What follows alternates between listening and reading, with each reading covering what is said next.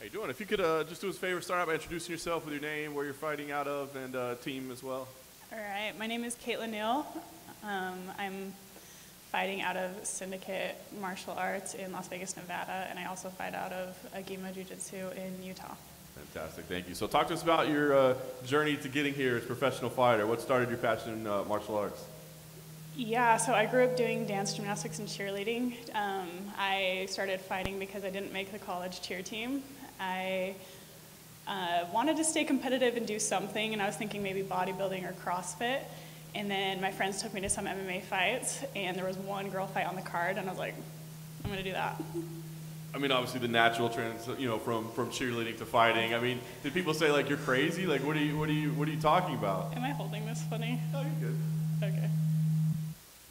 Or maybe it was. Okay, I thought it was me. I'm like, I don't know. Okay, yeah, so a lot of my friends are LDS, so they're Mormon, so they served a mission. So when they left on their missions, they knew me as a cheerleader, and then I guess there was a rumor going around the missions that I became a fighter, and then so when they came back from their missions, they knew me as a fighter, and they're like, what the heck happened to her? Like, did she have some, like, crazy injury, or did like she have an abusive boyfriend? Like, what happened? They couldn't quite understand or comprehend how I went from a cheerleader to a fighter, but I just love to compete. That's awesome. So your first experience with martial arts, you start training, did you know right away, like, I mean, you saw it and you're like, I can do this, but then you go to do it, are you like, yes, this is it, or was it kind of a slow adjustment? So there definitely was a learning curve, because when I walked into a gym, I didn't know what a jab was, I didn't know what a cross was, I had no idea what a double leg was. Like, I was a clean slate when I walked in the gym, so I had to learn everything for the first time. I think the only time that really made me like question it was the first time I got punched in the face. I'm like, oh, do I really want to do this? And then I showed back up to the gym the next day and I continued. That's awesome. Your pro career obviously started out a little rough with some results. I guess what kept you going at that point? I mean, were you second guessing, like, am I doing the right thing?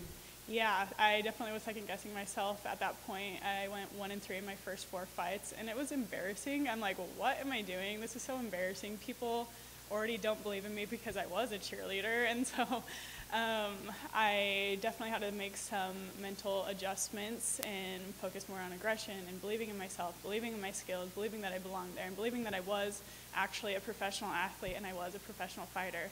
And so once those things started clicking a little bit more, I turned around and went 4-1 in my last 5. So yeah, it definitely was an adjustment. That's awesome. So I was going to say the key to your recent success, then you really just attribute to more of a mental attitude than any technique or strategy or anything along those lines? Yeah, I would always say I'm definitely a technical fighter. Even in my first 4 fights, I never went against a girl where I'm like, oh my gosh, I'm so much weaker than this girl. She just completely outbeat me. She was stronger than me, she was better. It was never that. It was more just like I held back for some weird reason. I was holding back. Do you still feel the need to like prove yourself, or like, do you think like going into the house with all these other, they're gonna like, oh, she's just a former cheerleader or whatever. Do you think there's still any of that, or do you think, at this point, almost 10 fights into your career, like you've proven it? I definitely feel like I am more experienced than a lot of other girls in the house, but I do feel like I will have to prove myself, and I have to prove my experience, and prove that I'm the best in the house. You gotta believe it when you say it, right? Yeah.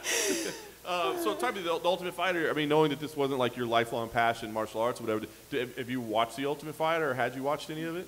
Yeah, so I've watched a few seasons of The Ultimate Fighter, starting with Ronda Rousey and Miesha Tate. That's when I started to become a huge fan of Miesha Tate.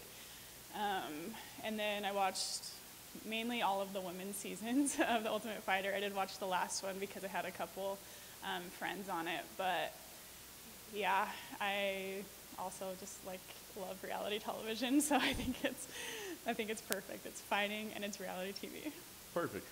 What does this opportunity mean to you then? I mean, does this feel like, I don't know, like the big breakout moment, or does this feel like, the big opportunity? What does it feel? This opportunity feels like it's my moment. It's the next step in my career to where I want to go. I have followers on Instagram, I have followers on Facebook, I have followers on TikTok. That's not what I'm trying to do. I'm trying to fight. I want to prove to myself that I belong in the UFC. I'm trying to prove to myself that I can accomplish those high goals that I set for myself, and really push through everything that I've been through to not give up now, because I'm so close. I'm almost there. That's awesome. I guess last thing for me, for people that haven't, followed your career maybe to this point, what do they expect? What do you expect them to see from you, whether it be your fighting style or whether it be your personality, the reality television side of things? What do you think fans are going to see from you this season? I mean, they can make a judgment on my personality of things that they'll see in the house. I probably won't be that dramatic, but I might try to stir some stuff up. However, as far as fights goes, you're just going to see a cat fight.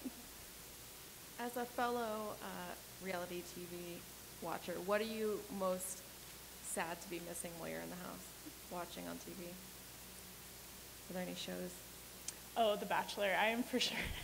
It's in the middle of the season of The Bachelor, and now I'm not going to know who wins. And so that's kind of a bummer for me. I love watching The Bachelor. Awesome.